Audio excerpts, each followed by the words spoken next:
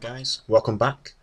This is a video in response to one of my previous videos where we went over how to use Excel macros to insert a new row. Now, a lot of people have again requested some other tutorials which I thought I would quickly make. What people have been requesting is a tutorial on how to, when you insert a new row, also add formulas in. So the previous video would have simply just inserted a new row with a little bit of formatting. What we're going to go over in this one is an addition where we explain how to also include formulas into the newly created rows. So I've created a very simple example.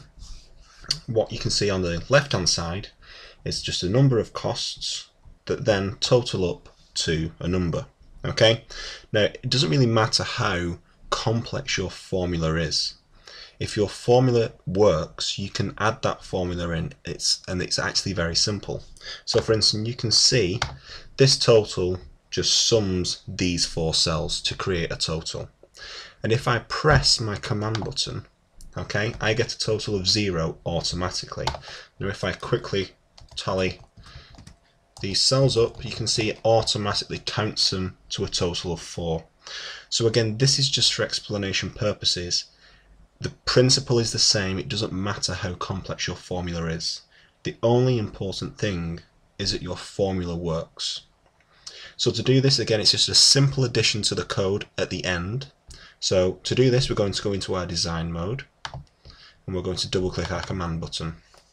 So this inserts the row. This is the new code here.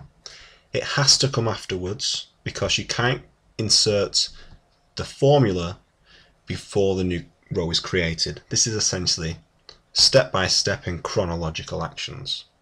So what does our code do? First of all, it selects the cell where we are going to insert the formula in. So first of all, if you want to have more than one formula inserted into more than one cell, you would have to do this whole thing more than once. Okay? On our example, it's just one addition to one cell. So first of all, we select sheet 1 and range E4. So like we go back and see, E4 is where our formula is inserted. Okay? Then once you've selected that, so you will need to change this cell value if you want a different cell. If you look at my last video, we explain how to do that as well.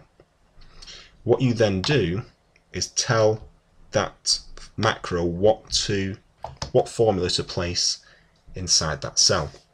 So for us, in this example, it's equals sum A4 to D4. Okay?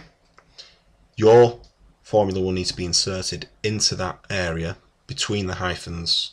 Obviously you won't be using the same formula as me. Okay, so those are the two changes that you may need to make. And remember, if you have more than one formula you want to insert into that row, just essentially insert this twice.